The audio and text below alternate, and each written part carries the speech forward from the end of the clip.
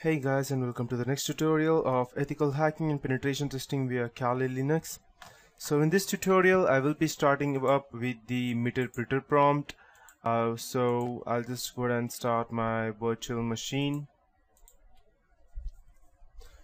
So in most of my tutorials I have actually gone through most of the commands in Mesterpreter prompt, but I have not told you what exactly it is and how exactly it works. So in this tutorial we will be covering all most of the things about Mesterpreter prompt, and after you have done this, then you will know exactly how it works and how you can go ahead and use that to go ahead and grab different sessions from your target's computer. Let's start it up.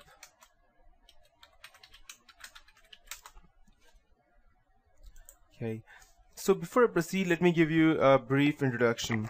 Mesterpreter has been successfully integrated into Metasploit framework, that is MSF console. So it can be accessed through a number of different payloads. And Mesterpreter has not only been implemented on Windows, but its principle and design are fully portable to a variety of operating systems, such as including Linux. So you can also go ahead and download the Metasploit if you don't have, let's say for example, for some reason you're not using Kali Linux for any random reason, you have Ubuntu, or let's say if you have Windows, for let's say, or even Mac, then we have Mesterpreter prompt for that. For that you need to install the Metasploit, which I would be explaining in detail later on, but as of now you can just go over here and download that for, I believe Rapid 7 are the people who are actually, okay, never mind.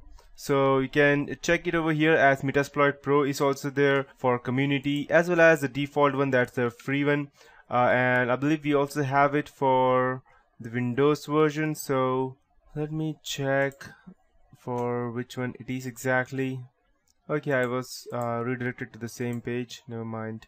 Okay, so as you can see, we have it for the Linux for 64-bit, 32-bit, and for Windows that's only 64-bit. And I believe we don't have it for Mac. Yeah, we don't have it for Mac.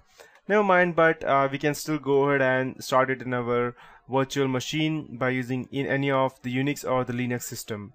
So coming back to our own screen, the first thing that I would be teaching you would be the Windows 32 bind Mesterpreter. So this payload binds to a port on the target machine and waits for a connection. And after the connection is established, the Mesterpreter server is uploaded and the existing connection is used for the Mesterpreter communication channel. After that we have Windows 32 reverse Mesterpreter, and this payload connects back to the attacker on a given port. The connection is then used to upload the Mesterpreter server, after which point it is used for the Mesterpreter communication channel. So I'll just go over here and show you how exactly it looks like. You can start it through a lot of ways. I'm just giving an example. Let's say, for example, let me check social engineering and payload and listener. I just type any random IP address. I'm not actually going ahead and creating anything, so I'm just showing you exactly how it works like. So as I told you about Windows 32 bind Mesterpreter, that is this shell over here, and it's also available for 64-bit as well. Then we have the reverse shell, that's these three, and then we have Windows 32 FC find receive ORD Mesterpreter. So I don't know exactly where it is exactly. Maybe it will be there in some other payload, but Windows 32 find receive ORD Mesterpreter is a payload that searches for a file descriptor that the exploit was triggered from and uses it to upload the Mesterpreter server, after which point the connection is used for the Mesterpreter communication channel. So this payload is particularly intriguing because it does not require that a new connection be opened and thus bypasses all firewall connections. Depending upon the exploit, any one of these payloads can be used. The most preferable payload is entirely dependent on both the exploit and the conditions under which the exploit is being performed, such as firewall restrictions or without firewall or otherwise, so it doesn't mind. So after a payload has been selected, the fun can begin. The first step is to start the Metasploit client interface and though Metasploit provides a number of interfaces including MSF Web, MSF Console, MSF CLI, we will be using MSF console for this illustration purpose. So I'll just go ahead and start the terminal, and I can just type MSF console. It will take quite a bit for it to start since it only has 1 GB of RAM. So we'll just quietly wait till it starts. Okay, I'll do one thing. By the time it starts, I'll go ahead and start my Windows 7. If for any other reason I needed to implement the payload on my Windows 7.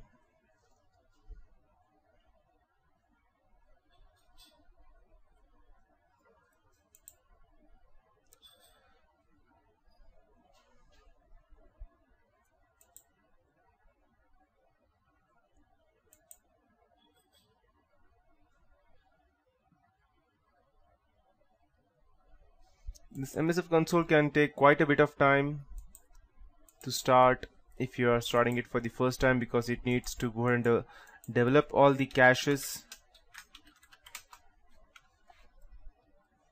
Okay, perfect. Let's see if we don't have our payload that we created in our last tutorial. Never mind, we'll just create it again.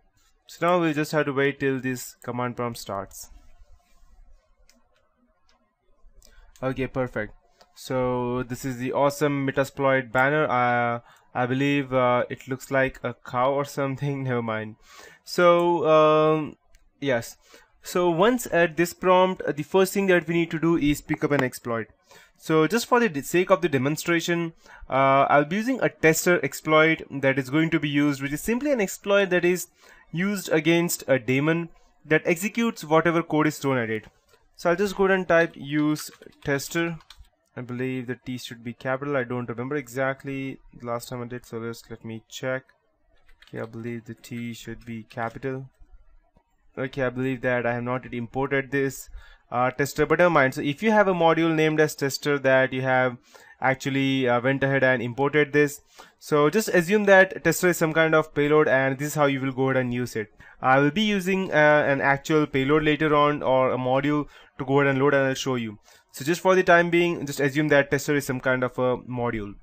So after selecting the tester exploit, the next thing to do is to select the payload that is to be used. So for demonstration, the Win32 reverse Mesterpreter payload will be used. So aside from that payload, it is also necessary to set variables that are required by the exploit and payload, such as the remote host, the remote port, which represent the target host, as well as the local host and local port, which are used by the payload when connecting back to the attacker. So the next thing that we would like to do is to go ahead and set payload.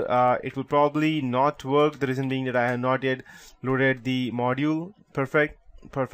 So as soon as I set payload, it's giving me the option that set the given option to value. If value is omitted, print the current value. So what it's saying me exactly is that after set payload, I need to go ahead and set an option and a value. So after we have set up some kind of payload, I'll just go ahead and type set payload, let's say Win32, and I'll just type underscore reverse underscore Mesterpreter. Let's see if I'm able to go ahead and set this payload. Well, the payload is not valid, so let me check if it is in small. Okay, never mind. So this is how you go ahead and set up a payload. The reason being that Windows 32 exploit is not yet here. So that's how it will look like. After that, we have to go ahead and set the R host. And just let me be clear that the reason we are not getting any specified value for the payload is because this we haven't used any tester module as of now. If we had used any kind of specific module, only then we will be able to load the payload, because the payload is loaded after the tester. So if you go ahead and try to go ahead and load the payload value or the R host before using any specific module, then it won't work. So I will be going ahead and using that, but for later option, as of now I'm just giving you an idea exactly how it works. So after that, we have to set an R host, and that would be the remote host. That would be my own computer's IP address. So it would be 127.0, whatever your IP address would be. I'm just using a random IP address. And after that, once you go ahead and see this, you need to set the R port. That would be by typing R caps PORT, and then you have to 1 2 3 4 5 or 5 4, whatever your R port would be. And so when you have set the R port, then we need to go ahead and set the local host. So that means the computer which we are trying to attack. So it would be L host, and 127.0.0.2 whatever, and then okay, it should be L host. Perfect. And after that, okay, it should be L host. Perfect. After that, the final thing would be set L port, and we can set the L port to anything 1279, and this is how the L port is set. So finally, with the payload and exploit defined, it's time to fire up these engines, and with that, the Meterpreter connection is established and it's ready to be used. So the first order of business is to issue the help command to get a feel for what features are available. So all of these commands are explained in detail in my tutorials, and the most useful for the point of illustration is the use command. This command allows for dynamically loading Meterpreter extensions from anywhere. These extensions are automatically uploaded to the target machine and then loaded from the memory. For example, let's say one of the extensions allows for executing and killing processes as well as getting a list of running processes. So this extension is the process extension which can be loaded by issuing the command such as, let's say for example, use. You can type use -m. Only after the process is executed you can go and type use -m process. It won't work now because I have not yet executed the payload, but this is how it looks like. So, and after the extension has been loaded, the new command will be added to the help output. So for process extension, you can just go and type something like help, and it will give you everything. Over here you won't see any stuff like that. The reason being that I have not yet uploaded the module because I have not even yet started the payload, that's why. But once you have uploaded the module and executed the payload, you will see this process module over here included. But I believe that we already have a process named module over here named as PS. Okay. Okay, I cannot see it, but as soon as I go ahead and start any kind of remote access, then it will probably start. So that's how it looks like. So I'll just quickly go ahead and execute payload, or I'll just go ahead and start. I'll just type, let's say, use payload Windows, and I don't know exactly how it works. Let me check if O works. I believe it should be the capital O. That should work. Never mind, I'll just go ahead and start up my social engineering toolkit. That would be much more easy for me to go ahead and start up the payload. And I'll create a payload and listener, my IP address. Now this is my IP address. I'll just copy it and paste it over here. It would be 2, I believe. Every time I go ahead and use the backdoor executable, let's go ahead and check what Shikata Ganai does. So port would be 443, and by the time it is executed, let me go ahead and disable my firewall, because else it will go ahead and not allow me to copy it.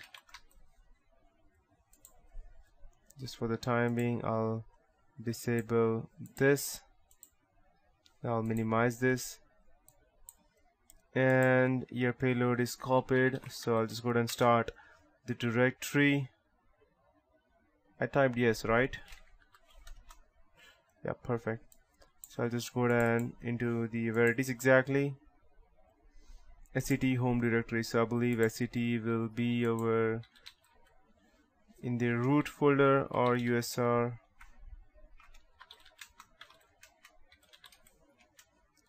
Okay, here we have the payload file. Just copy it and paste it over here. Oh, what is this exactly? Because